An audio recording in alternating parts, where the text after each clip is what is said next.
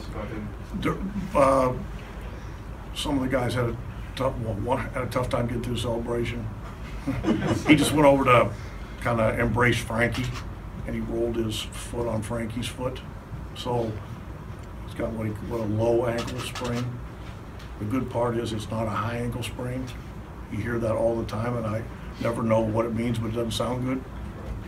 So he's going to be okay. We're not, thankfully we had some time off, which is good. He's not moving yet like he can, but I'm guessing with another 48 hours and 37,000 screaming fans, I bet you'll be okay.